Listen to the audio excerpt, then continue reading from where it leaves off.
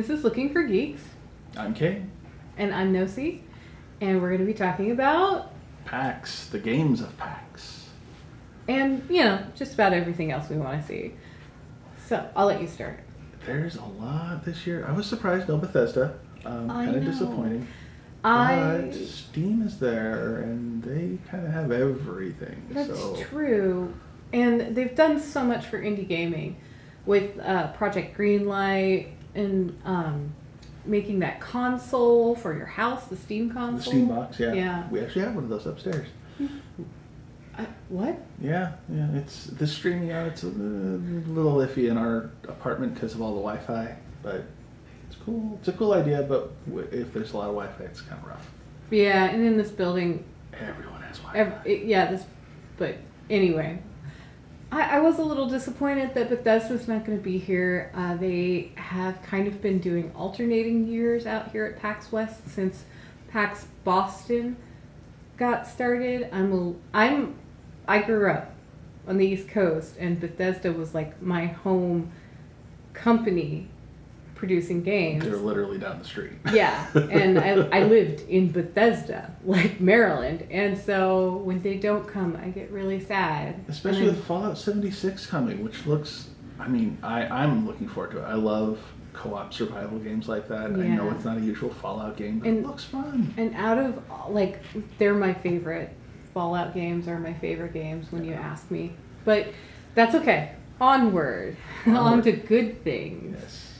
So one of the things I'm looking forward to is I backed a game on Kickstarter called Boyfriend Dungeon. Which looks hilarious and amazing. Yes, you get to date your weapons as you go through a Diablo roguelike type game.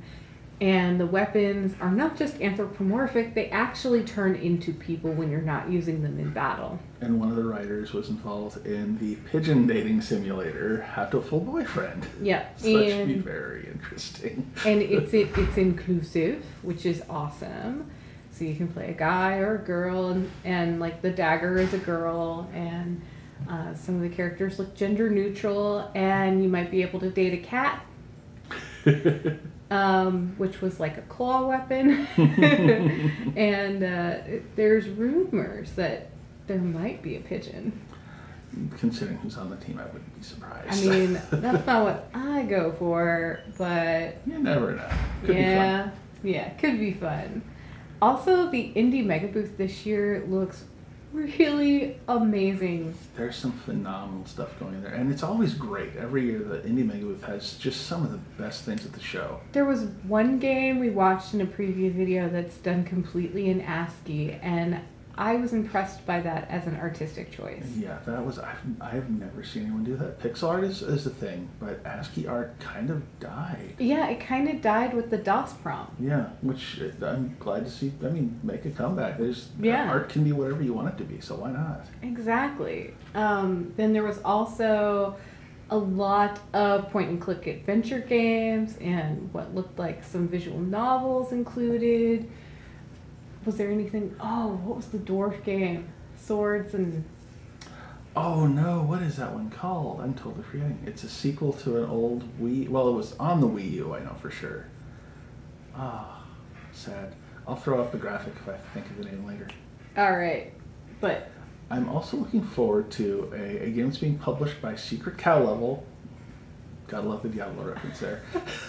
Secret Cow Level. It's actually a mobile game, a mobile version of the classic Doom Trooper collectible card game, which I loved back in the late 90s, but it never caught on like Magic, it never caught on like Wyvern, but it was really good.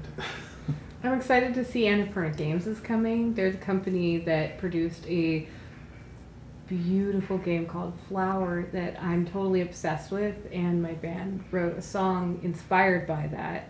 So I may bring CDs and fling them at the booth. I wouldn't blame you. It's a beautiful game. I tweeted at them to warn them. I think they'd appreciate, knowing that they've inspired something like that. Totally. Bungie is, of course, going to be there. Oh yeah. They live here. Yeah, Bungie's there with the new Destiny 2 expansion, which looks like a lot of fun. They're actually moving the story forward. Characters are dying. Yeah. Oh, who's putting out the new Tomb Raider game? That would be Eidos THQ. No, not THQ. Square Enix? No, Square Eidos. Everybody kind of merged, and then they've got these alternate Eidos, basically. I don't know. And I'm also really excited because Nintendo always takes over at least one of the lounges, and so if you're into street passes. Fun. Oh, and I heard Nintendo is bringing the Pokemon dancers from Japan. Yes. So that should be interesting. There's a Pokemon Go scavenger hunt that will be sponsored by Nintendo. Oh, that's right. That's going to be all over downtown. Yes, and you can find people dressed as trainers and get your picture with them. And if you are a matching trainer, they have special prizes. Like if you are the Pokemon, like dressed in cosplay of the Pokemon that goes with that trainer, they've got special prizes. Or if you're dressed the same as that trainer, from what I've heard. Nice. It's a pretty exciting thing. Or you can challenge them to a trivia contest. Yes, a trivia contest, which is how they're doing trainer battles. Which is really cool. I mean, that's a great way to do it without having to everybody carry around, a Game Boy or something. Yes, definitely. And they always have a Magic tournament. Yeah, there's ever-present Magic. I think is Wizards there this year? I don't think they were there last year. They were. Were they? Okay. They had the annex. Oh, that's right. I forget they do the annex now. That has become a thing. We've been going for so long now that I forget who's been there and when. And I'm just really pumped for everything that's... Whoa, who's got that space? Oh, sorry, that's there's arena. A huge... The arena! Where they're going to be... They always do some PvP stuff or some showing off some new multiplayer competitive games. So it's always interesting to see. It's interesting it's part of the giant expo hall, though. Well, it was last year, too. They were showing off the Witcher card game. Oh. Yeah. I can't remember what that's called. I've heard it's really good, though. So, what's really surprising me, Facebook has a really big booth. Right at the front, past the Sky Bridge. Right up front. Facebook. Well, Facebook has had games on it for 15 years, and they're losing out of the market by not attending gaming conventions. But at the same time, didn't they also buy the Oculus? Oh, they may have. So I I'm wonder not sure. if that's related. It'll be very interesting to see what they've got going on there. Facebook might be the Microsoft of our generation. And the other thing you mentioned earlier, Facebook could be there because they're losing out some people to Twitch. Oh yeah. So they're trying to get more streaming on the site too. They are losing a large number of people to Mixer and Twitch and Discord in the Pornhub and all the other video streaming sites, because believe it or not, people are leaving in droves. It'd be interesting to see what happens. It'd be very interesting to see what they have on display. There's a saying, if you're over 40, you're on Facebook. And if you're not, you're not. Yeah. So it'll be interesting to see what they have. For sure.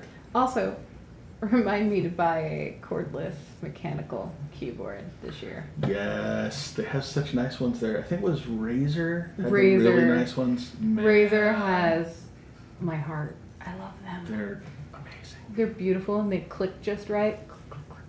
And they have them on display so you can actually play around with them, which most stores don't. What the heck? Yeah. If I'm going to a gaming convention and I'm going to be buying a peripheral, if I can't handle the merchandise, then I'm not interested, because it's got to have a certain feel to it, a tactile sensation, and if it doesn't, I don't want your product.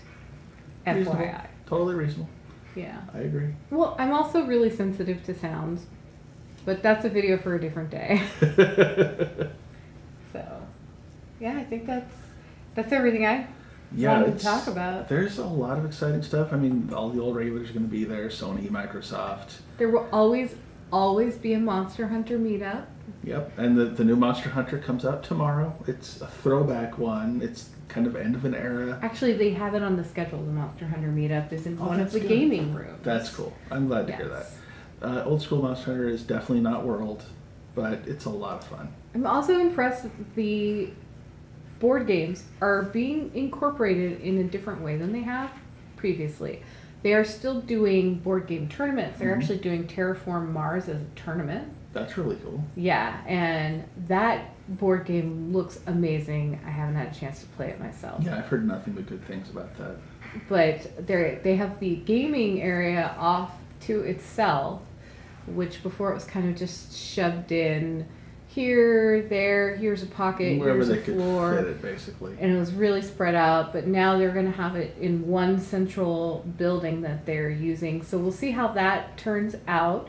Now, they have done that in years past, but it wasn't all in one spot. They would have, like, well, the lending library is over in this building. Yes. But the open play is over in this building. But It's they're not dividing the tournaments. They're doing the video game tournaments and the board game tournaments in the same areas. That's cool. That'll be interesting to see. I think everything's looking good this year. Everything's looking like it's going to be a really interesting show. Yeah. I can't wait to see you. Hunt us down. Again, if you have time and the money to spend, please think of donating money to Seattle Children's. We're going to be at an event called Gaming on Top of the World by For the Win. That's going to be at the top of the Columbia Tower on Friday night. Yes.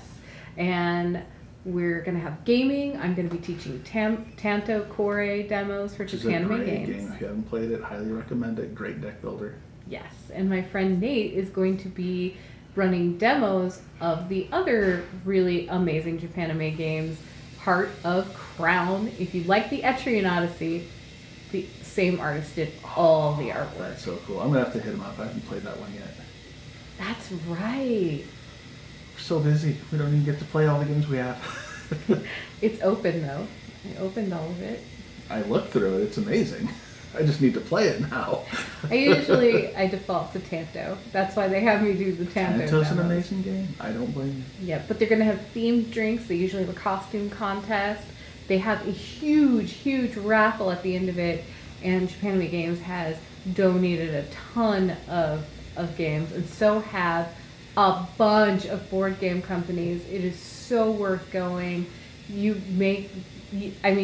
get prizes just basically by being there. There's also themed drinks. I may have drank a Doctor Who screwdriver in the past, and maybe a sonic screwdriver. A sonic screwdriver, and I may have had some Romulan ale at one point. But I hope to see you there. See you at PAX.